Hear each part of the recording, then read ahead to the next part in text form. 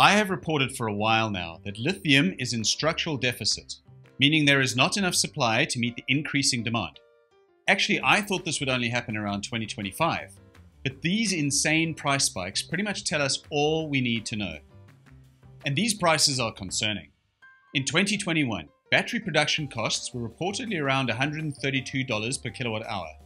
Lithium, by my calculation, made up around $10 of that cost. At today's spot price, the lithium hydroxide needed per kilowatt hour would cost around $58. So you can see the concern. Battery costs are going up, not down. So much for Wright's Law. Now these prices have gotten everyone worried. And we have Elon Musk tweeting that Tesla may have to get into the lithium mining business. Now most Tesla-savvy investors will tell you that Twitter is basically Elon Musk's corporate memo. And when he mentions that Tesla may have to get into the mining business, well, that is basically Elon telling Tesla employees to break out the hard hats and hobnail boots because we're going digging. I have actually theorized a couple of times now in previous videos that battery manufacturers will have to do this. So I think it is only a matter of time. And for a bit of speculative fun, I thought I would see if I can weigh up on Tesla's options. Now please folks, this is speculation, not investment advice. So what are Tesla's options? Well, I think we can narrow the range by looking at some key criteria. The obvious first guess is that they will finally develop their own mine. Tesla already has mining rights on a 10,000 acre piece of land in Nevada. Location not disclosed as far as I know. But we do know that lithium deposits in Nevada are clay deposits. And to date, nobody has succeeded in mining clay profitably. But Tesla is not nobody. And they have filed patents for lithium extraction from clay. But extraction is not the only problem. In fact, it is the least of their concerns. A much more daunting task is to get the relevant permits, meaning they have to first draw up a competent persons report, file an application, and then fight off the inevitable lawsuits from activists, lobbyists, special interest groups, and locals who suddenly start developing attachments to the land. This can take years, if not a decade. Just look at the battle that Lithium Americas are facing in court right now with their Thacker Pass project. Since Tesla is going to need lithium now, or at least within the next 2 years when their long-term supply contracts will start running out, I don't think mining clay at this stage is their primary strategy. So that leaves us having to choose between hard rock and brines. Now Tesla have made 2 separate announcements for supply agreements for spodumene, one from Piedmont Lithium and another from Liontown. This gives us a clue that spodumene processing is on their radar.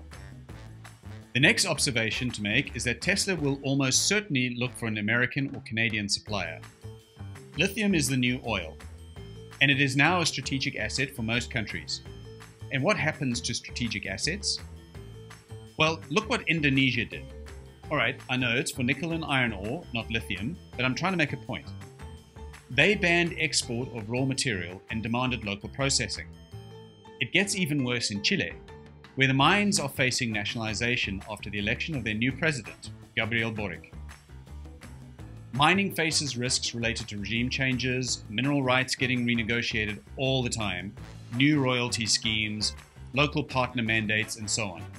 For this reason, I am certain that Tesla will look to purchase an American or Canadian mine. Maybe an Australian one. But Australia has a major drawback. And I sense a joke coming on here. It is far, far away. Never make fun of Australians. Just about everything in their country is lethal. Next, I suspect that Tesla is going to want an active mine, or at least one that will be active soon. This means all the risks of competent persons reports and mining permits need to have been dealt with already. And lastly, I don't think Tesla is going to want to go the stock exchange route to buy the likes of Albemarle. I don't even think they would be able to. It would have to be a junior miner. So these are my options based on the criteria listed above. First up is Standard Lithium. They have 2 assets in the USA, one in Arkansas and the second in a location called Bristol Lake in California. Now both of these are brine mining projects, and neither are yet operational.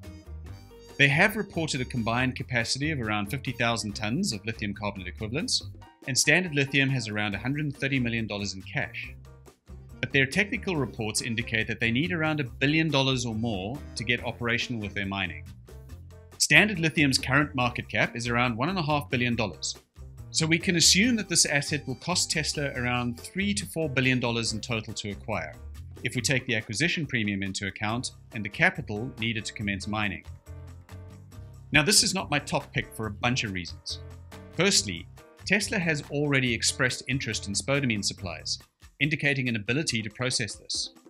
Secondly, brines mining is controversial, especially in states dealing with water scarcity issues like California.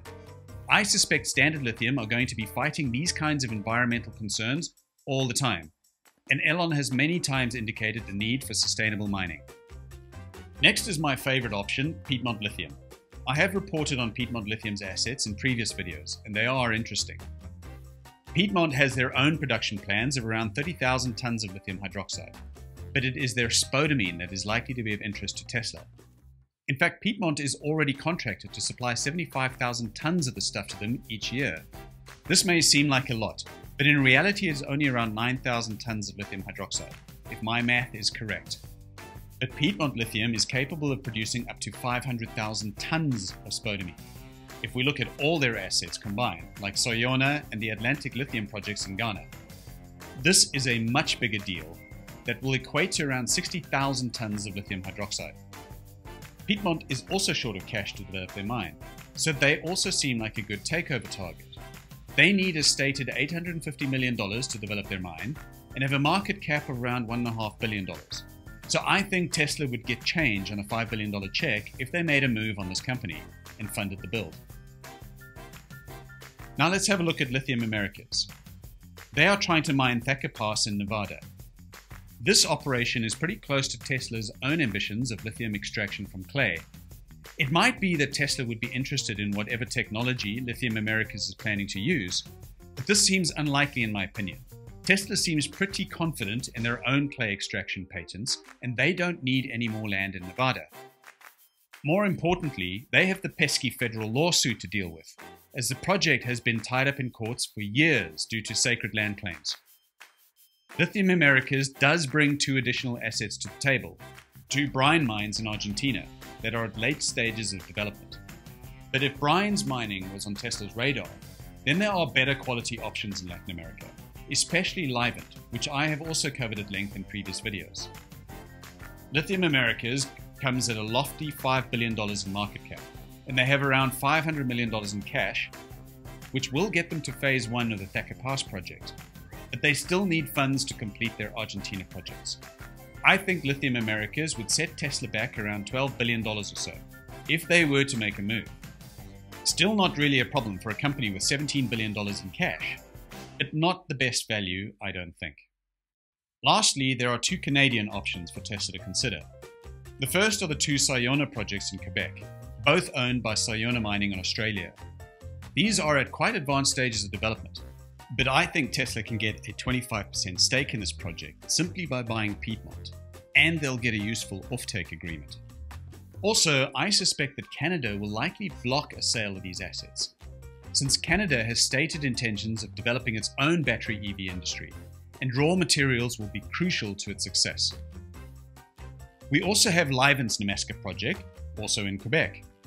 This is actually an active mine that went bankrupt during a time when LCEs were trading at $8,000 per ton.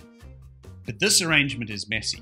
Livent is actually in partnership with Pallinghurst, and they together only have a 50% controlling interest. So Tesla will have too many partners to deal with, if intended to vertically integrate and not sell the mining product at a profit. In summary, my bet is that Piedmont is going to be getting a call from Tesla lawyers soon, if they haven't already. But maybe I'm wrong about possible Australian options. Tesla clearly is talking to Liontown. I just think that for this company there are so many other stakeholders to manage, like the LG offtake agreement and the native title holder support that is needed. I can't think they would be too happy relinquishing control of a proverbial gold mine to a company that does not intend selling the product at a profit. So Piedmont it is. And if you want to learn more about this operation, then I recommend this video of mine here. Also, if you haven't done so already, could you please hit the like button and subscribe to my channel? It goes a long way to supporting me and enabling me to continue to post content. Thank you so much for listening.